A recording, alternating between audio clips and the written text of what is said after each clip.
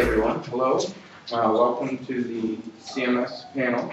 We're going to teach you all about publishing websites with Microsoft Word and FrontPage. Yes. It's not called Front Page anymore, they renamed it. And jacked the price. No, they just renamed it and jacked the price. Well, hello, my name is Anthony Klosky. Our panelists today include David Wheeler, Danielle Nicole, and Cynthia Klosky, my sister. And we'll get into more introductions about them later. But this is a discussion with the whole room. So I was hoping about three of you could, I call this like the squeaky wheel portion, where you can kind of tell us your name and something that you're kind of expecting here today, so we can kind of all have an idea of what it is you're looking for. So can we have like three volunteers to say who you are and what you want to know about content management systems? Yes, sir, in the back. I'm Derek Bashir. I am one of the organizers, but that's not why I care. I work with an open source project called OpenAFS. Our website is basically hand-coded HTML, and it's really, truly awful. Among the most likely people who will be uploading content to it, there's a lady who works for IBM Pittsburgh, who in fact is basically the note taker for our organization, and if it's too complicated, she can't deal with it. So basically, we're looking for a way of getting it so that all of the people who are likely to be contributing content to us can do so, and all of the people who are likely to be consuming our content will have something that isn't like basically makes them want to stick a fork in their eye. Okay, next. Anyone looking for anything less specific?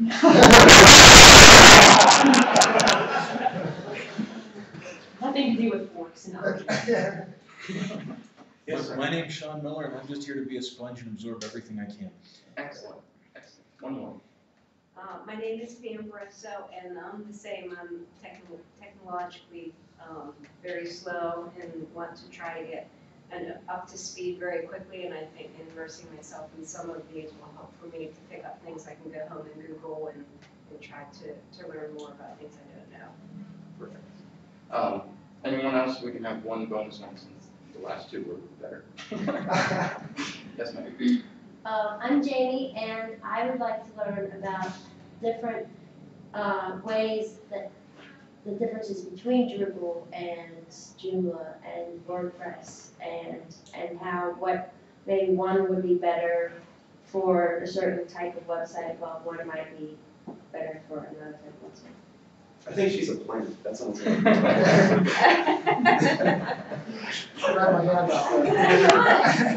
She was the one I had to convince to put this in the schedule. It's not true. It's not true. Could we also do maybe a little show of hands as to who's had experience with different content management systems, the ones that we know we were talking about, people who maybe have expertise in another one? Okay, show of hands. Who is a web developer?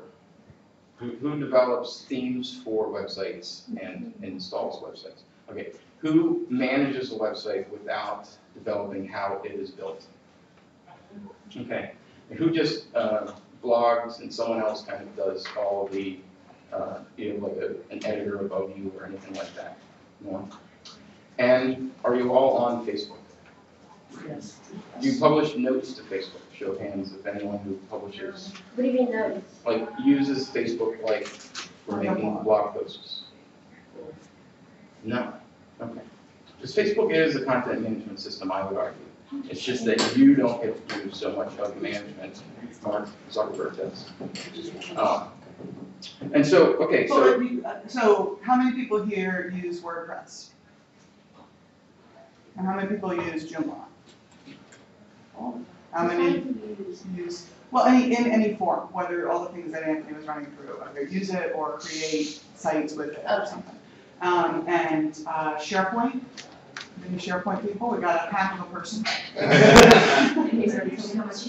do we have any educators in the room using Blackboard besides David? I'm taking a class. That's on all the I'm websites, a too. student using it. Well, okay, so you're a user of Blackboard. I use SharePoint at school because that's what they have in the lab.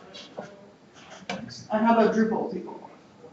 half a quarter of a Drupal? Well, I'm a designer, but I dabble in the web development, so I've experimented with Joomla and Drupal, but I haven't actually had to talk about developing sites with it yet. Okay, cool. Does anyone build their own content management system?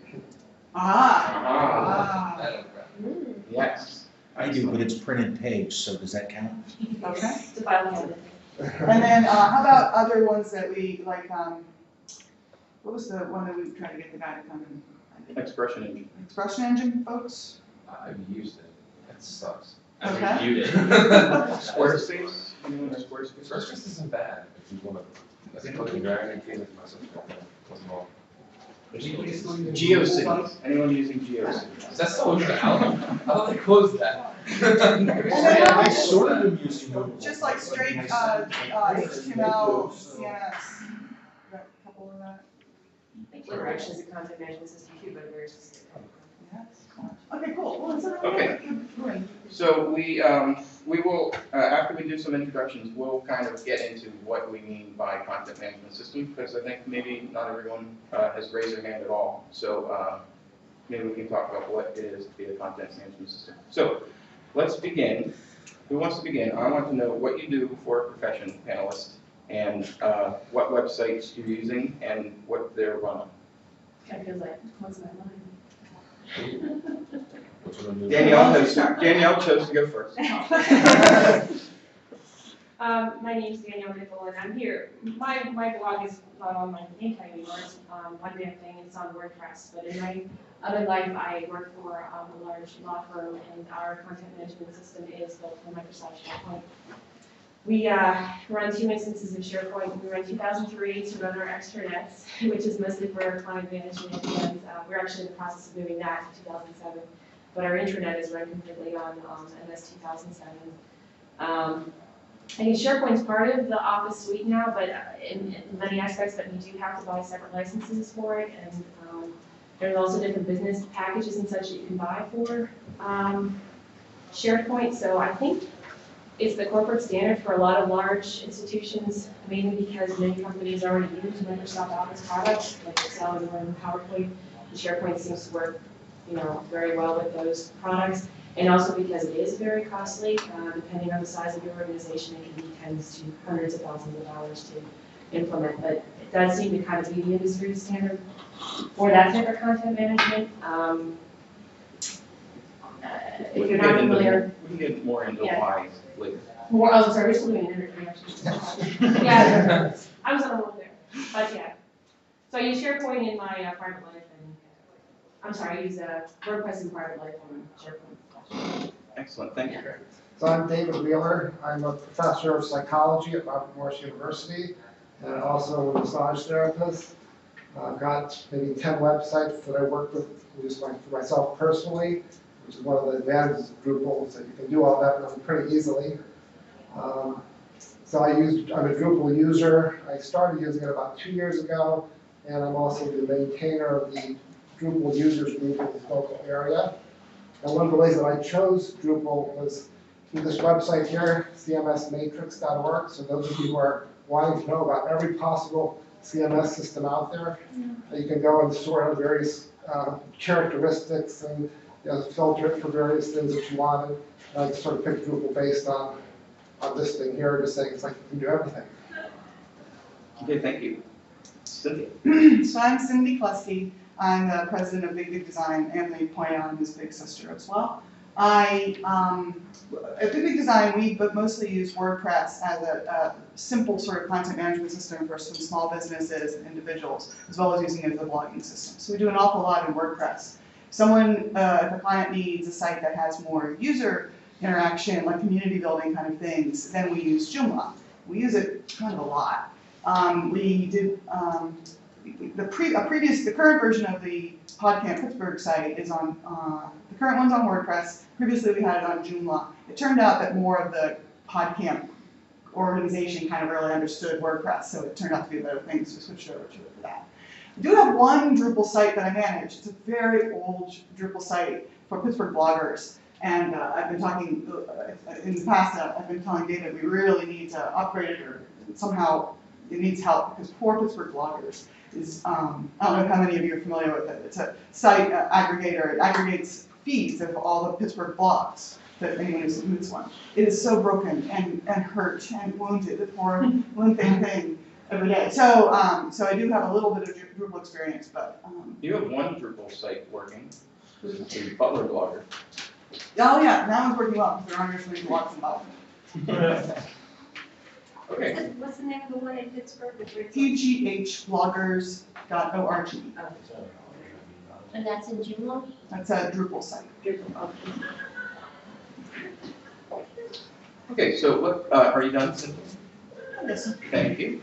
And let's talk about what we mean by content management system. I kind of, said that I think of Facebook as a content management system. It's just that you don't get to manage it so much.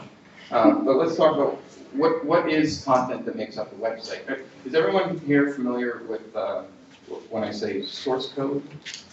That there is, you have a browser and it renders a bunch of code that makes up a web page. It renders it one way for when you're browsing it, but there's other information that you can't see. So it makes up a copy of a website. And what else do we call that makes up a website? Well, there's the access and the permissions and security of it. Oh, I just said the content, not the management. Okay, so you're saying that the access and permissions is part of the content management part of the content. Okay. And so there's also information that helps you find things, find photographs, find pages, do searches on your website. Those are all tools, and so the content management system, I think, includes a set of content that is typically stored in a database of some sort, and the appearance, the layout of the content on different pages, and there may be different sets of layouts, and then the access to both control the content and to control the content and to do different things, use different access parts of the site. And different content management systems typically include ways to add different features and widgets and other kind of things that are not strictly content. Maybe they're access to other things, they're tools, they're ads, stuff like that. And you can also use through, if your content management system allows you, it tells you how all this content displays. You can have headings be bigger than paragraphs. And so is all that true for SharePoint? Yeah, pretty much. I mean, there's a lot of the back-end data management, and then there's a front-end display as well too. And the front-end display is all done through web parts that can be customizable and queryable, so you can kind of pull your data as you want to and have display as you need to. And templates are also fully customizable. You can plug in your. And at your law firm, who is populating the database that you're pulling from? Well, we're a pretty large organization, so there's a whole database group that maintains the database, and we're able to pull that information into SharePoint. Same thing with like our financial information, and the accounting information, and also the human resources information is all pulled in through PeopleSoft. So there's capacity to kind of build in your existing data systems and display in SharePoint. And so they're using Microsoft Office products to make this financial. Some of them are, some of them are not. Some of them are homegrown products. And some of them are specific to the legal industry. So that is some, content as part of that a content management system manages that you might not think of when you compare it to, say, Joomla and WordPress. Okay. And David, you are a professor, so you manage content, which is your courses, right? Well, I do, if you're talking about Blackboard there. Yeah. And I just hate Blackboard, so I don't really want to talk about it. And it just requires way too much interaction. The reason I like using computers is so that you don't have to do a lot of work. But with Blackboard, pretty much you have to rewrite your course every semester, even though they say you can just import it, but it really requires rewriting it. But with Drupal, it's there's three parts to it. One is the core, then there's contributed modules, which are the things that can do anything. And then there's the third part, which is the theming system, which is sort of like a template in other systems. So the modules and the core part access the database and they manipulate the data. But then the theme is what actually generates the output HTML that ends up showing up on the website. And So that, I think, is a pretty good kind of view of the broad scope that content management system could be. It's all of these different ways you can take all this content and make it, put it together as a website and publish it. So we talked about, okay, so let's, open source. Cindy, why would you recommend someone use an open source content management system? What is the benefit of using? I think the question between, so what open source means is that the code for something, the code for the software, for example, for the website, is available, the code itself is available for anyone to see and manipulate and add to, as opposed to, what is the other word I want to use? It's a little too early in the morning. Proprietary system, where some company, like for example Microsoft, owns the code and lets you have a compiled sort of instance of it to run somewhere. So I guess SharePoint is a proprietary closed kind of system, and WordPress, Drupal, Joomla are open source. The advantage of an open source system is that all people in the world who want to, and hopefully some of them are smart enough to do it, can access the code and extend and test and explore it, make sure it's solid, or and so forth. The weakness of it is that a lot of these people being volunteers and not all working in concert with each other mean that you have pieces of code that are of questionable worth. So for example, in Joomla, part of why I like Joomla and WordPress both is that you've got the core system and then you've got modules and things that you add in, extensions. Joomla, they call them components if they're really big, and then modules work with components and they're sort of smaller and tend to be a little tiny box of content or something, and then plugins, which mingle all through it. All those things, let's say I want a feature to show photos, like a photo gallery or something on Joomla. Then I have to look at all the available free and paid photo gallery components that have been built by people. And it takes me a while to find a really good one. When I find a really good one, then I can use it on a bunch of different websites. Like for example, not everyone thinks that it's really important to build a website that works on Internet Explorer.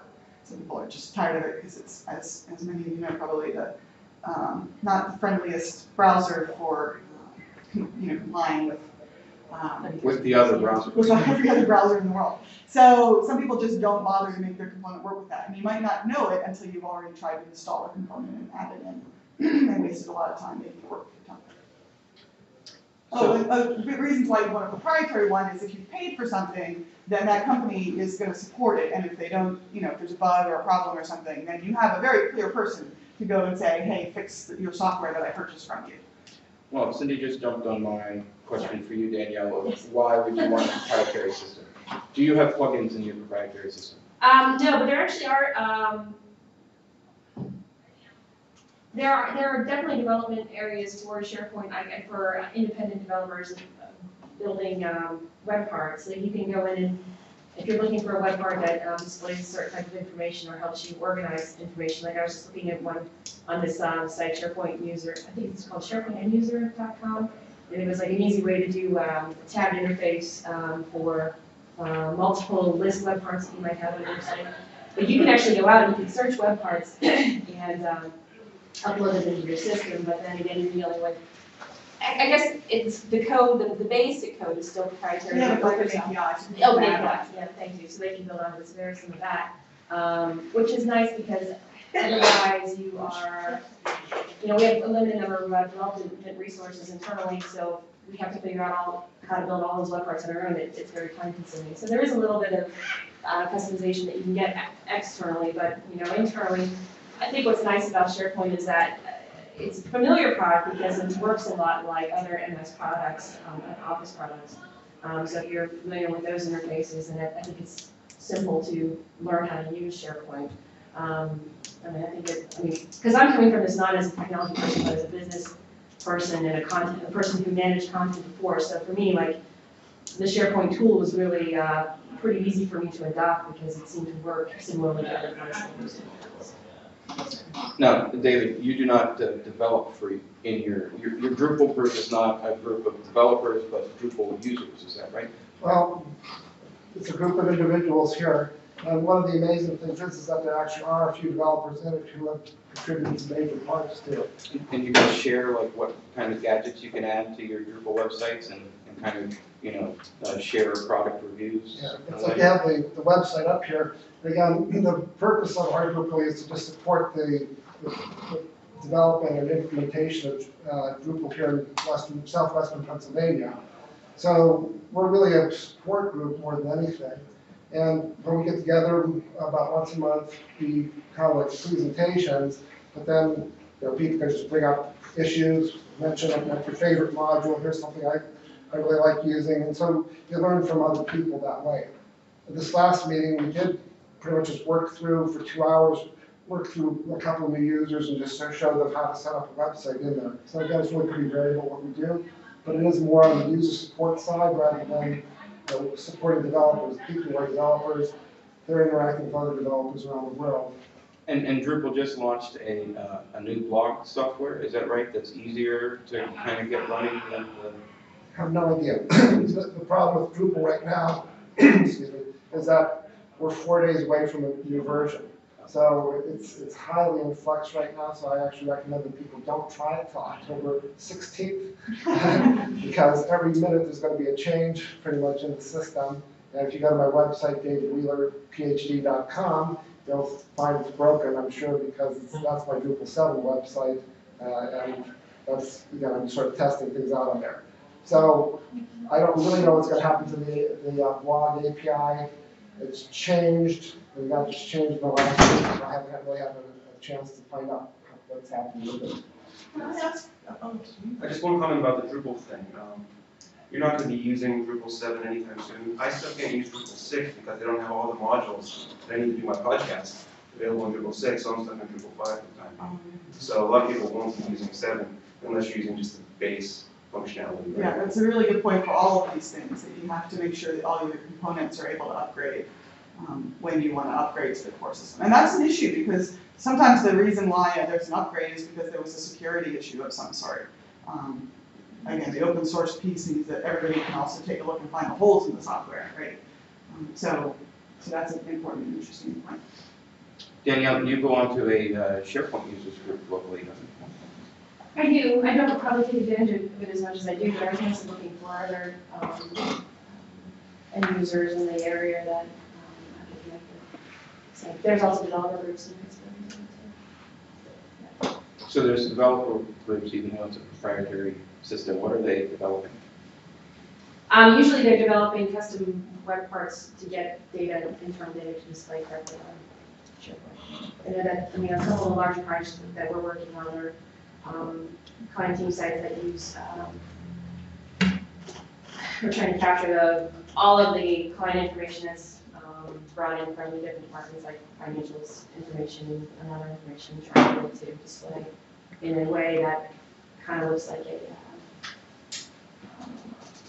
just like a summarized sheet of information of what's going on for a particular client at any time. There's just so much information, and it's difficult to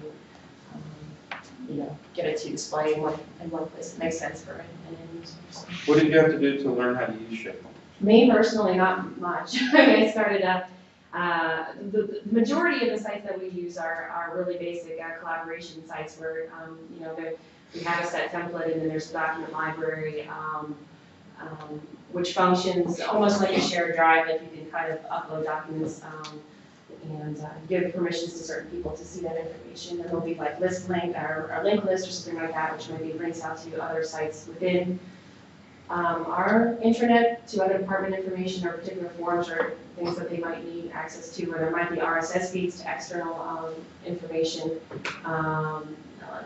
particularly professional journals and things like that. We might have RSS feeds in there as well. Tons of contact information. Like we're a large organization, over 5,000 employees, so it's kind of important to keep that in one place. And then just general information about the company is the majority of the stuff that we maintain on the site. Cindy, you mentioned that the reason Big Design goes between Joomla or WordPress for a client is usually how many users are updating it and who's permitted to see content, whatever. Tell us more about the permissions and users of a website? So WordPress has, I think, like 4 different levels of user access, and they tend to be focused on who's No, able to Joomla, make. not, I'm starting with Oh, WordPress, WordPress. and then I was going. oh, WordPress is 4? Uh-huh. But and you can tell from Anthony's surprise that we don't tend to use all those different levels very much. What they tend to do is control who can make changes to the site. So you've got your member level. I don't know if it's called member. It might be something else. Then you've got author, editor, administrator, and so along those lines. So each level can do things to the people and content created by people at a lower level. So there's not a lot of granularity there.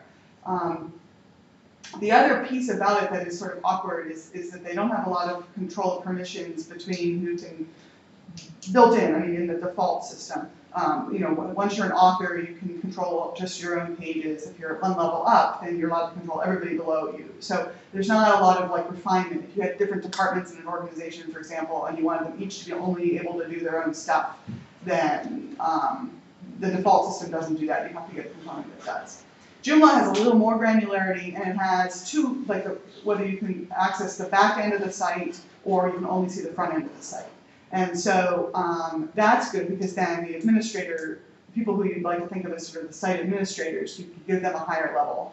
But again, there's not a lot of granularity. So once you're able to edit any one page, this is again the default system. Once you're able to edit, one page of the site or control other people below you, then you've got everybody below you. So now because people do want something more sophisticated, there are actually a number of different components and systems that are add-ons to, extensions to Joomla that you can use to get that greater granularity. They are hard to work. So when you want to do one, for example, if you're budgeting time for a project or something, you really have to count for a whole lot of time to make that part work. It's going to be a big hassle. But once it works, it's great. The other piece of that, there was one more piece. Community builder? Yeah, Community Builder is an example of it. Okay, so there's the accessing and the editing of it and so forth. But then also there's components that you can build a site that is almost like your own personal private Facebook. So Community Builder is one. These are components that are add-ons to Joomla. And then you've got people able to friend each other and only see each other's friends, content and look at connections and so forth. Again, very Facebooky or MySpacey. But again, that's not the default Joomla, that's an add-on. Community Builder is one of the most established. There's like a whole user group of people within the larger Joomla user world. There's like this Community Builder user world. That's kind of interesting as well. The whole community has evolved around the need to have community within one website. And so you're able to build websites, Danielle, where clients can, see stuff within their account and. Well, this particular client sites are internal only. They're for like the marketing, accounting, and other departments that touch that client to be able to go in and look at the information at a glance. But we also offer extranet services where there is a separate login for external visitors, and we a lot of times our folks use that to create a shared space where they can upload case information or whatever to share with that particular client to prepare for a case. And that's a real simple, that's basically a document library and a link list and contact information. But I think we were talking a lot about permissions, and I think that one thing that SharePoint does really well is permissions, and we use permissions more, I guess less, we do use it for sharing, but a lot of it is for limiting what people see, what they can see and what they can't see. SharePoint does groups with Active Directory, so if you have existing Active Directory sites or groups available, you can use them in SharePoint. You can also create your own SharePoint groups, so you can either target information specifically to that group or kind of push it to that group using audiences or user classes. So I do think that is one nice thing that SharePoint does well is the permissions in the grouping. Active Directory is a part of Microsoft's Windows server. Yep. So, and it's nice too because then you don't actually have to update your groups within SharePoint. If they're updated through Active Directory, they'll update automatically through SharePoint. So that's the way we like to do it the best, otherwise you're doing a lot of a lot of user maintenance. What would you say is the minimum number of users and user levels to be worth building, for it to be worth doing a SharePoint? Right? Yeah, I was trying to figure that out. I Googled, it's SharePoint for my small business, and all I found were like a couple forum questions with no answers to them, and a couple of things to it. So I would imagine that you're probably talking a large, medium-sized company, or we're talking enterprise-sized companies. You've got to at least have a Windows server, I think. So Yeah. that's going to be, you're having some sort of Yeah. internal company network that's got, let's say, 10 or more. Yes. And the Windows Server itself, I think, yeah, I mean, I think it can be very cost prohibitive depending on the size of the organization. I've seen companies, I mean, as far as the physical company size, I really don't think that's what limits, whether you go to SharePoint or not. I think it's the number of clients that might be using the content management system. So I've seen, like, I've had clients that use SharePoint that might only have 25 people employed, but there's like 10 out of those 25 are updating and taking care of SharePoint stuff for like 300 or 400 customers they may have. Oh, I okay. think once you reach like above 100, I think 100 overall users, whether or not they're inside the company or outside the company, once you reach that mark, I think that's kind of what pushes you to like. Yeah, That would you say like 100 is like the ceiling for a Joomla community, or you get thousands? Oh, no, there's people who iTwixie? have like 1,000 or something, yeah. One of the sites that we did is iTwixie, which is having a session right now at PodCamp, elsewhere here somewhere. It's like a Facebook for tween girls ages 8 to 13. And part of what we wanted to do there is a lot of issues about, regulatory compliance for all the safety for the girls. So what we're adding on are different pieces to kind of control access. But we're counting on it being, we built it in Joomla as basically sort of a way to kind of get a site up and running and kind of test out what are the girls going to want to do. We don't really kind of know all the things they want to do. So we wanted to build the site quickly, below relatively low cost. And then over time, as we figure out what parts need to be kind of customized and optimized, then they'll be able to bring in a development team and build a whole custom system, from the ground up, but using the existing site almost as a live spec, if you will. And what would you say is the maximum number of users for a cleanly functioning WordPress site, for like a member There's a website here in Pittsburgh called Pittsburgh Designers that is using WordPress, and everyone who wants to can join and become like a contributor or something, and that gives you basically the ability to update your profile, so you're adding yourself to a directory. And they've got a lot of users, hundreds and hundreds of users, but you're not editing content, you're not really adding a lot of content. So it depends not only on the number of users, but also on how much each of those users needs to be able to do. So it's a hard question to answer.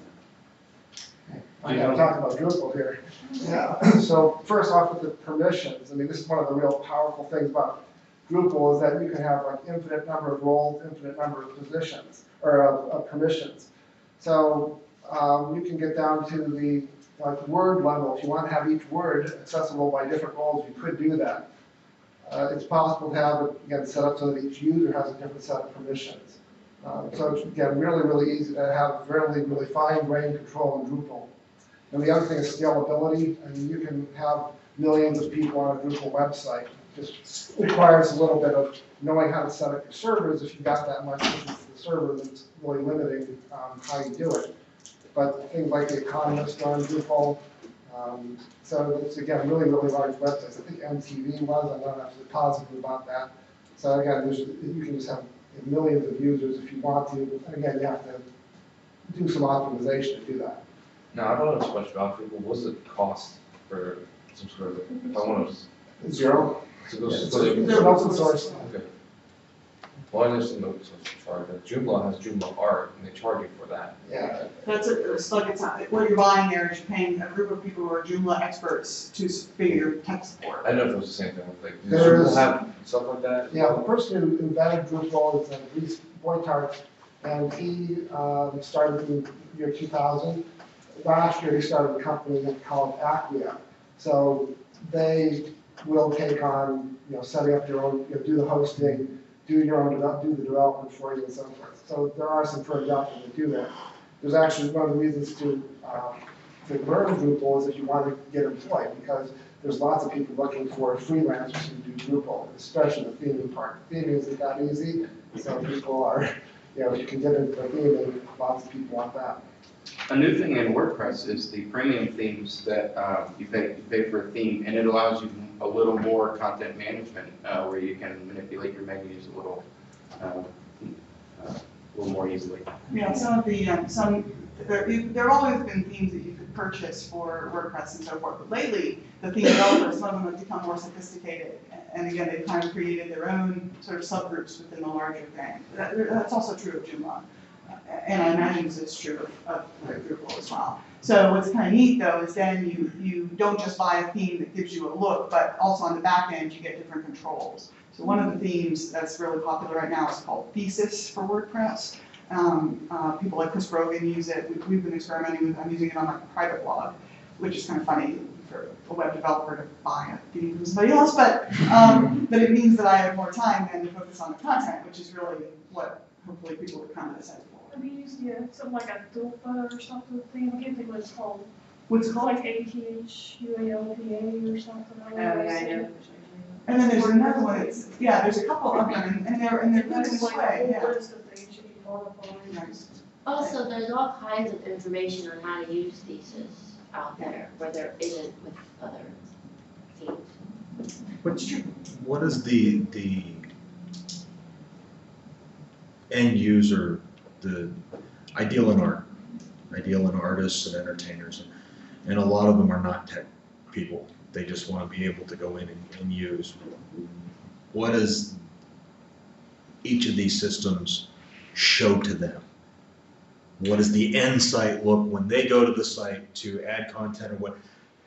Well, there's a couple things there because in most of these, and I'm pretty sure this is true of Drupal, I'm not sure about SharePoint, there are client tools that you can use. For example, when I blog, I typically blog using a Firefox extension called ScribeFire. So I'm actually not always looking at the WordPress backend. I'm like looking at a web page. I'll pull it up. Here, you see, this is a little tiny editor, right? And you can see there, up here on the side, these are blogs that I edit. This one here, the outside perspective, is actually a TypePad blog that the Pittsburgh Symphony uses for their bloggers, right? So it just, and you can see the post that I wrote there last.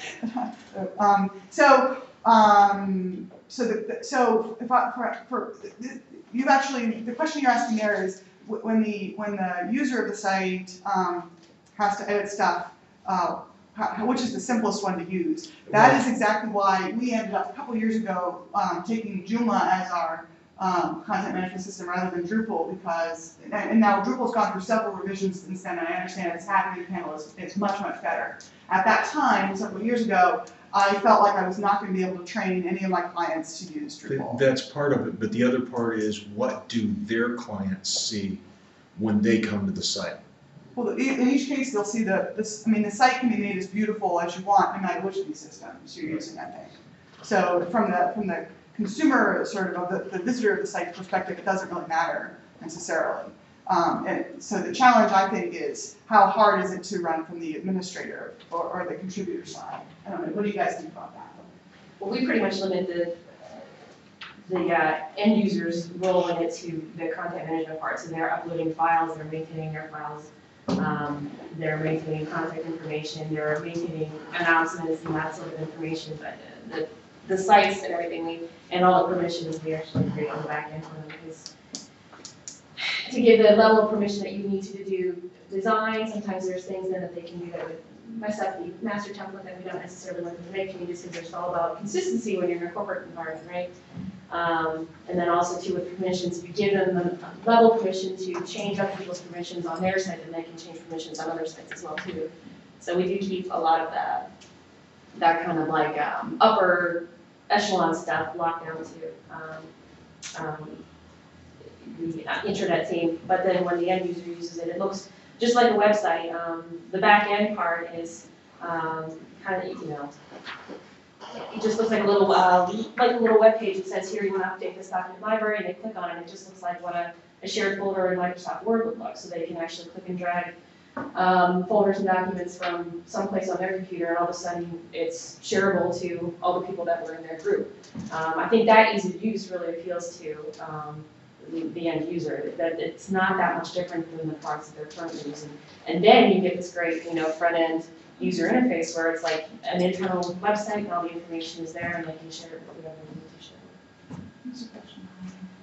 Just sort of in line with that, we posted about 150, 175 websites, and about a couple dozen of them we have using it. They're real simple sites, Lucid CMS, which unfortunately is not being actively maintained, but it's still so functional that I get people, if they just know how to put a paragraph tag and bold and italic tags and stuff, which is very simple to pick up in 10 minutes.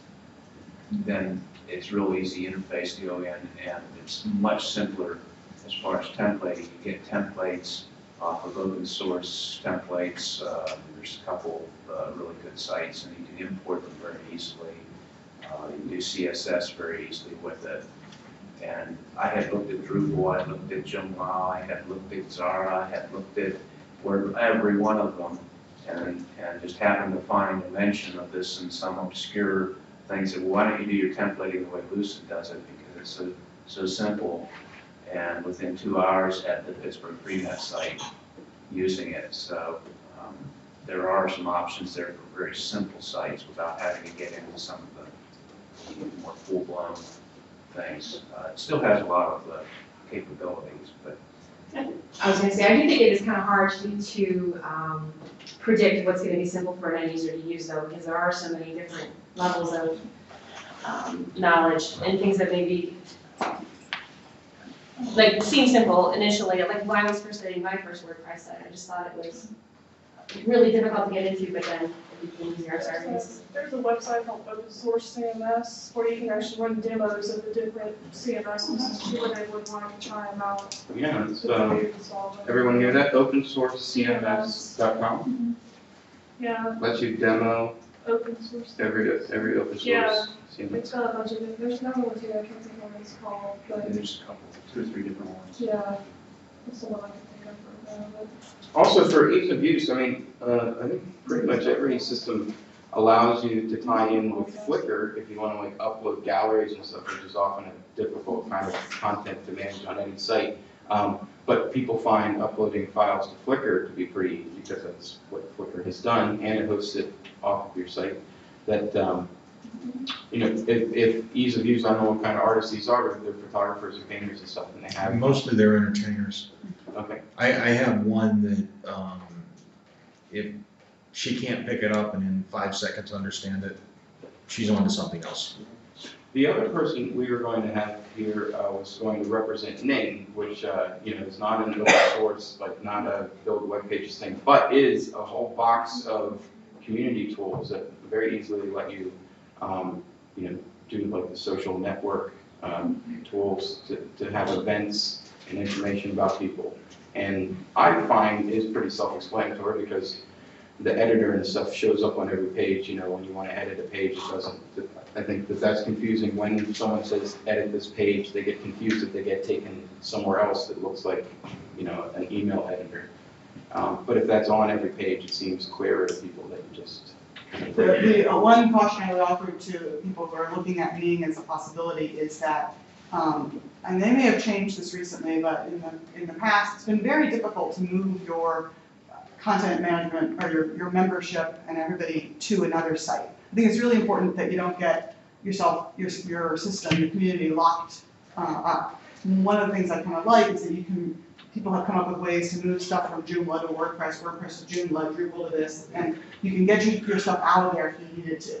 But Ning, because it is, there's a company, Ning, that does all this, they, for whatever reason, have not made it easy so far to take your site out of there and put it in a different system. So it's a caution. It's not a Ning site because I just typed in Ning.com and it said, welcome back, Daniel. Like, oh my God. Yes, it is. Before. So apparently they use that OpenID. Yeah, the National Blog Posting Month. Another Drupal site, actually, I believe that National Novel Writing Month is a Drupal site. They have a really nice forum. And something else as far as ease of use goes, if you're using something like WordPress.com, in the spring is going to be DrupalGardens.com, and that's on the handout here also. It's going to be the same type of thing for Drupal, where they'll be maintaining all the funny stuff in Drupal behind the scenes, and it's more just so people can go in there and easily set up things. So in WordPress, there's WordPress.org, which is where you download the open source software, and you have to keep downloading it to update your software so you get the latest version, which helps protect your stuff.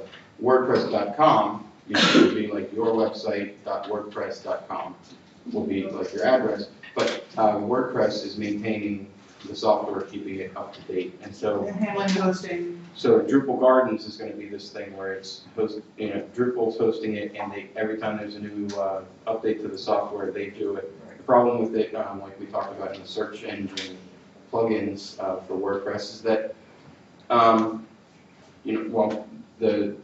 the search engine stuff does not show up on your domain name. You kind of have to, you can pay a premium to get special plugins on your WordPress.com site, but those plugins are very important for doing a lot of things that are important for hacking. I mean, a lot of the reason you want to have a website sometimes is to be found in search engine stuff, and to do all of that properly, you kind of want your own thing. But if you just want to get a website out there, get publishing, and it's also, like Cindy said, WordPress.com is a great place to start a website if you don't want to take the time to build the final system. You just want to start writing. You can export from it very easily and then import it into your own WordPress.org site, or move it over to Joomla or to Joomla. Speaking of plugins, how do they compare between the three systems? Well, I mean, Drupal has all these modules, and they're called plugins, really. And they're really a way to make it so that the core system doesn't get hacked. It doesn't get changed. It's like everything there stays the same, and then you can modify any functionality in core with these additional plugins. There are about 4,000, or a little bit more than 4,000 plugins available. And one of the things you have to worry about is finding ones that are currently being maintained. A lot of times people do some little module for their own website, and then they contribute it, and then they never touch it again. And there's usually 2 or 3 modules that will do the same function. So again, you got to find out what are the things that people are actually using and so forth. And there are sites available for that too. In Joomla, in addition to, you can have extensions, which is like Cindy talked about Community Builder, which allowed the social networking thing. So it's a big, gigantic tool that you add, or a whole package of tools. There's also the plugin widgets, or WordPress widget-like modules. And the way the Joomla themes work is that you tell it, so we have so many positions on the page, something like a couple of different positions in the header, we have the left sidebar, the right sidebar, your main content, stuff in the footer. And you can see your list of modules and tell it what position to be in and what order they're in. So it allows a little more shuffling around than WordPress, which has the, you can have a number of sidebars, but that you drag widget things. In both of those cases, your quality of your theme is going to control how much moving around you can do. I would say that the WordPress code seems to be a little simpler, and so because a lot of these people that are building the modules and so forth are, of varying skill levels. There's a lot of WordPress plugins with a lot of variation in quality, and I think the same is probably true of all of them. What you want to do when you're looking at a module is or addition on any of these systems is take a look at the forum and the support for the one that you're plugging in, and see what kind of complaints, whether issues get addressed quickly, whether there's a support level you can purchase. I used to just go by the stars. Well, Stars are a good start. Do you trust those? Does any of them have a more reliable forum, like as far as rating plugins, or do they all get? Do people game the system in rating plugins and any of these? There's really no gaming in Drupal, and they're like listed just by how many websites are using them. That's a useful thing. Joomla doesn't have to do that currently. Their way of searching for an extension has improved recently. The core group put some time into building a thing. It's hard to find a really good plugin on WordPress just because there's no the system for searching for them is pretty lame. You're almost better off looking at, like, doing a Google search to figure it out. And I don't know about, I mean, for SharePoint, I don't think there's any rating system for the different type of web parts that you can download. But the nice thing about SharePoint is there is a dev or sandbox environment, so if it's going to break your site, you'll know any dev environment before you launch the product. Yeah. So, yeah. Yeah, I'm sorry if you have additional, well, do we have one last question? All right, if they're quick, okay, can we quickly get them? Okay, big changes in Drupal 7 from the point of view of users and administrators. Okay, huge push on the user experience in Drupal 7, so it's going to be a big change. Everything, there'll be a lot more things in core, so managing files, managing images, those things are going to be in core. Everything's a field now instead of a node, so it's going to be a lot more granular control. So it's a lot better experience. There's been a lot of focus on that. Drupal 8 is going to have more designers involved. It's going to be really much more focused on the actual design and even better. So that'll be another year or two. The final question. We have Can you comment on the strength of the CMS relative to organizing large quantities of information? I mean, in content management, we talk about format and plugins and functionality, but one of the real issues seems to be managing large quantities of information. You know, go from 500 pages or 1,000 pages. How do the contributors, what tools exist to help the contributors keep the content organized and permit users to search effectively to kind of find the right stuff? Drupal's set up to scale rather organically. You can set up your own levels of categories, and it doesn't matter if it's 4 pages or 40,000. And Joomla's pretty good at. Joomla has just 2 levels of categorization. It's sections and categories. You can add in some extensions that'll give you more granularity than that if you need it. It works well for, let's say, a news site or something where the content's changing an awful lot. It's a little bit more challenging if you've got sort of a more static site with a lot of information in it. So then you might want to wiki or something. And so it's not awesome at it, but it's also not that bad.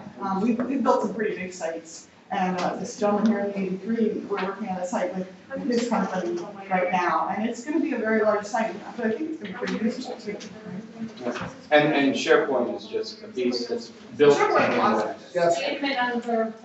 expensive, it takes lots of time. SharePoint is specifically for being able to handle all the content that your big publishing company can possibly do. All right, thank you everyone. Sorry. Thanks so much for great questions. I don't know.